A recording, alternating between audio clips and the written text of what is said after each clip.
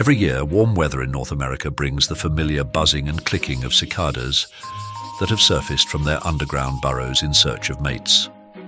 Once every decade or so, that cacophony turns deafening as millions or more of the winged insects emerge at once in dense throngs. They stick around for about a month and then they die. This spring, a group of cicadas known as Brood X is expected to emerge throughout the mid-Atlantic for the first time since 2004. It is among the largest of the cicada broods, with a 17-year life cycle, numbering in the hundreds of billions. Of the 3,000 species of cicadas around the world, only 7 species share synchronized life cycles that allow them to come out simultaneously every 13 or 17 years. These periodical cicadas, as they're known, are only found in the central and eastern US. This mass emergence inflicts some damage on trees, but cicadas don't devour crops like locusts do. They instead contribute to their ecosystem by pruning weak branches, releasing nutrients back into the soil when they die, and serving as an abundant food source for birds and other animals. Periodical cicadas are one of these insects where everything about them is amazing and unusual, says Andrew Liebhold, a research entomologist with the US Forest Service. But why have these cicadas developed such a unique life cycle? And why does it happen only in the central and eastern US? Here's what we know, and what scientists are still trying to sort out. All cicadas start their lives in the same way. Females lay eggs in the branches of trees, and after 6 to 10 weeks, those eggs hatch, and the nymphs fall to the ground, digging burrows. They spend most of their lives in these burrows, sucking the liquids of plant roots and molting their shells 5 times before surfacing as adults. Males call out for mates, which respond by flicking their wings. Then, within 4 to 6 weeks, they die. How long it takes for the nymphs to mature, though, varies among cicada species, which are split into roughly 2 categories, annual and periodical. Most cicada species are considered annual cicadas, though the term is a bit of a misnomer, as these insects live longer than just a year. Their lifespan, which is around 2 to 5 years, depends on how long it takes for them to reach a mature size and weight. These cicadas do not have synchronized life cycles, so they emerge at different times each summer. Periodical cicadas are the insects that make headlines by appearing en masse. Members of the genus Cicada. These cicadas include 4 species that live for 13 years and 3 that live for 17 years. John Cooley, an entomologist at the University of Connecticut, says their relatively long life cycles aren't what distinguish periodical cicadas from annuals. Rather, it's the fact that they reach adulthood at roughly the same speed and emerge in synchrony at regular intervals. Periodical cicadas do so by counting the seasonal pulses of fluid flowing in the roots from which they feed.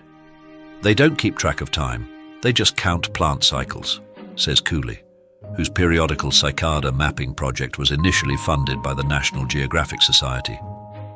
Once plants have completed 13 or 17 cycles, the nymphs wait until the soil gets to the right temperature, around 65 degrees, to take to the skies. Given their synchronized and lengthy lifespans, you might expect periodical cicada sightings to be relatively rare. But these insects come out in droves almost every year, just in different parts of the country. That's because they live in 15 geographically defined broods. Most of these broods are composed of multiple species of periodical cicadas, but only those with a common lifespan. 12 broods follow 17-year life cycles, while the remaining 3 broods have 13-year life cycles.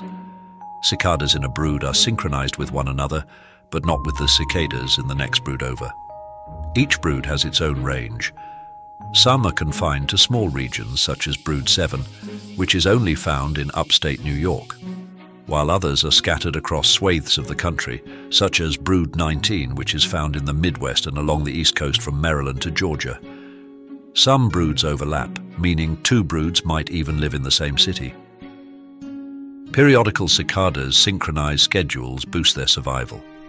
Unlike annual cicadas, which are known to quickly flee from predators like birds and moles, periodical species haven't evolved to develop evasive maneuvers.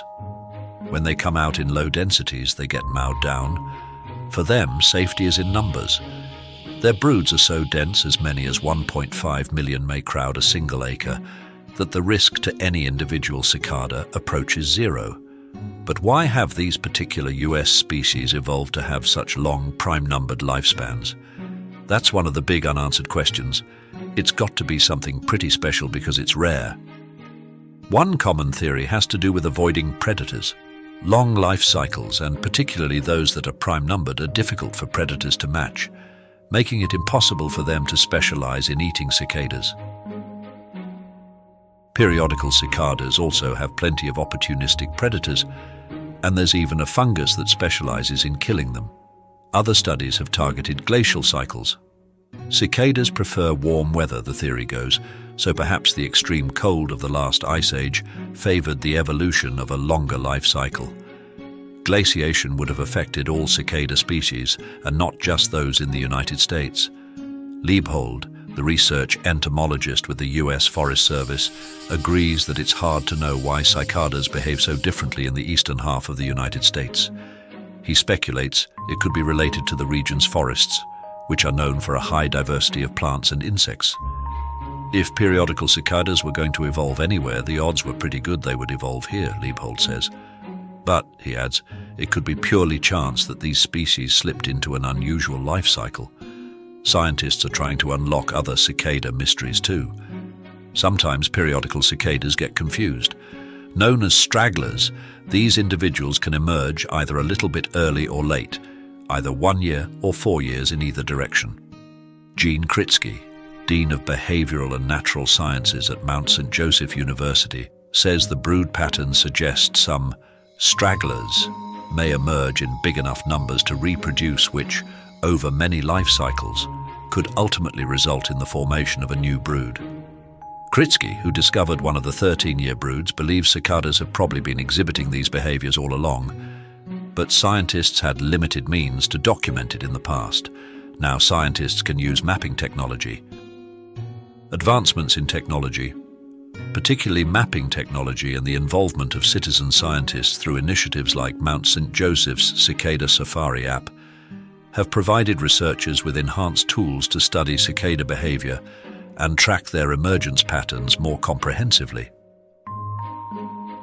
The future of cicadas holds exciting possibilities for scientific exploration. Researchers are keen on unraveling the intricacies of how cicada broods evolve, examining the factors that influence their unique life cycles, and understanding the role these insects play in the ecosystems they inhabit. The collaborative efforts of scientists and citizen scientists alike contribute to a broader understanding of cicadas and their fascinating behaviors. Despite the unanswered questions surrounding cicadas' prime-numbered lifespans and the reasons behind their unique behaviors, the ongoing research promises to shed light on these mysterious insects. As the cicadas of Brood X prepare to make their appearance in the mid-Atlantic this spring, scientists are poised to gather valuable data that may further enrich our understanding of these remarkable creatures.